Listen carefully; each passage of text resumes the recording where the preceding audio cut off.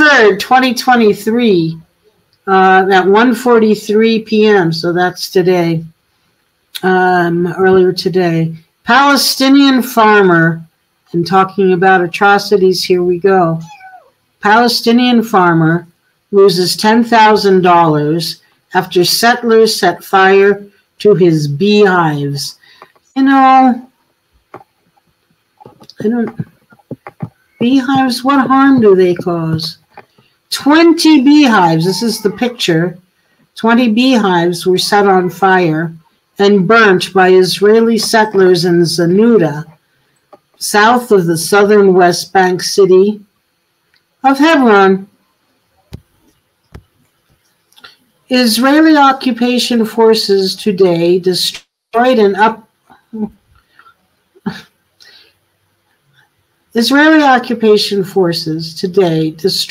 uprooted dozens of olive trees in the town of Betir, west of occupied Bethlehem, Wafa news agency reported. That just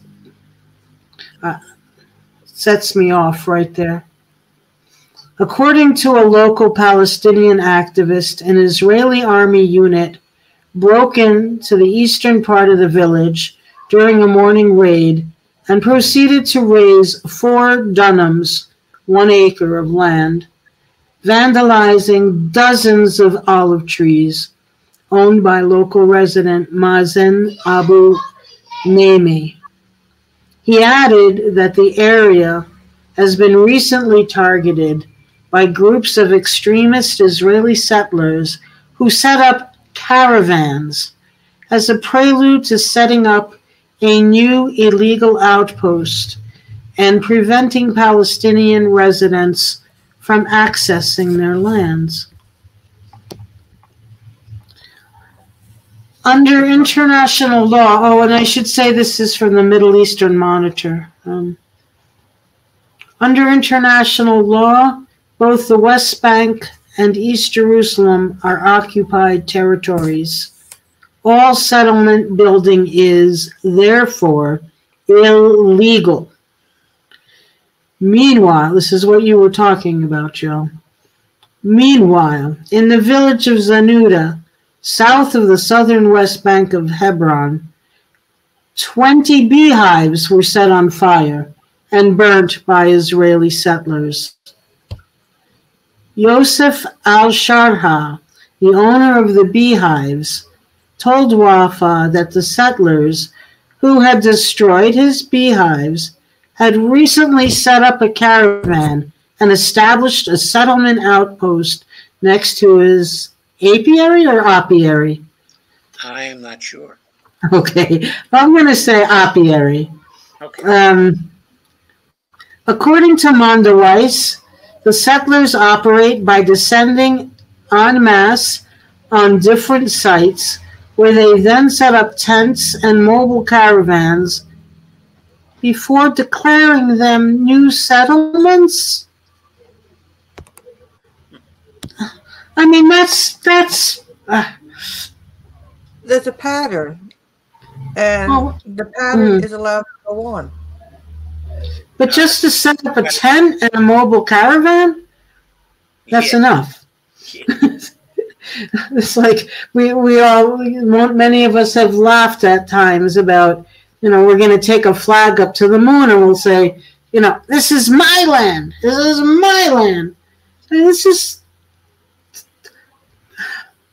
yeah, there is a pattern, Dee, and it's an awful one, and it goes unchecked. The settlers had burnt 20 out of 50 beehives he owns, which cost him a loss of more than $10,000. Settler violence against Palestinians and their property is routine in the occupied West Bank and is rarely sanctioned, there you go, by the Israeli authorities. Over 700,000 Israelis live in Jewish-only settlements across the occupied West Bank and East Jerusalem in violation of international law. All of Israel's settlements and the settlers who live there are illegal under international law. And there you have it. Olive trees and beehives. I get, and look at those photos of things just totally burnt, charred, burnt, unusable. And only this is to man's livelihood. This is his business. Totally destroyed. Yes, and and this isn't Gaza either. This is the West Bank. We were talking about Gaza the other night. This is clearly occupied territories. It's vandalism.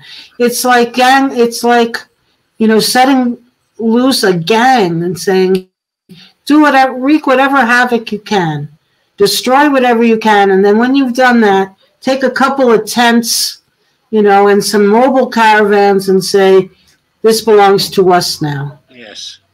How can it's clearly a violation of international law, and yet there it is.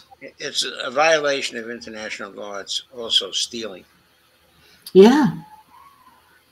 And what kind of people they are. What kind of people do this to other people? One's filled with hate so strong that they can't see anything beyond the nose on their face. And I've read a lot of things about, different jihad groups and others, just to try to, or there was a novel by Marge Piercy called Vida, Vida, was about the Weather Underground people. And so I try to get inside the heads of people, and as an activist, sometimes we get really, really frustrated. So we can identify with frustration, not necessarily not with violence, but with frustration. And for the life of me, I cannot find inside my head or my heart or anywhere that kind of feeling so strong that you would feel empowered and entitled to destroy people's properties, to destroy people's livelihoods, to steal from them what is rightfully theirs. I can't, or throw garbage on their heads in the old city of Hebron. Right, and you call them the terrorists. You call them terrorists. Isn't that crazy? Yeah. The terror, and you call them terrorists. Yeah, I mean it defies logic. But when you've got power behind you. Yeah, when you have power behind you, and you also have the religious belief behind you. Don't forget that people who go to Palestine and who settle there in areas where the settlement is legal under international law, those are people who are imbued with a sense of mission. It's a biblical sense, of mission. In a certain sense, they're called, to go there. But the irony of that, Joe, is if somebody in a theocracy and an Islamic state did even 1/10 of what these religious zealots are doing, the world would come down on their heads so fast. Yes. I mean, that's the irony of it, the hypocrisy of it, the injustice of it. Yes. Yeah, because it is a religious fervor and it's a theocratic fervor, and many countries won't stand for it from anybody else. They wouldn't stand for it. But from the Jewish state, from the Israeli state. But from the Israeli settlers, they do stand for it. Okay, and that is, I mean, it's just obviously wrong. Mm-hmm. And I think it's that kind of reasoning that Robert F. Kennedy should be faced with to see how he reacts to that. Because he's not thinking about it from that standpoint. And the other thing is, and I don't know if he's not thinking about it from that standpoint. I don't know if he has been approached on that standpoint, but I've said this before about olive trees. Olive trees are amongst the strongest trees in the world. They can live 2,000, 3,000 years. Why in the world? I mean, I still wouldn't support it. I wouldn't support it under any circumstance. But why do the settlers destroy the olive trees? They could. Anyway, it goes along with just the sort of scorched earth thought. You know, there's a lot been written about scorched earth theory, but Yeah, they just so I get that sense. The olive trees because they're the livelihood of the Palestinians. Yeah, but they have no environmental awareness whatsoever, on top of everything else. Yes. They're not from there. They don't know the region.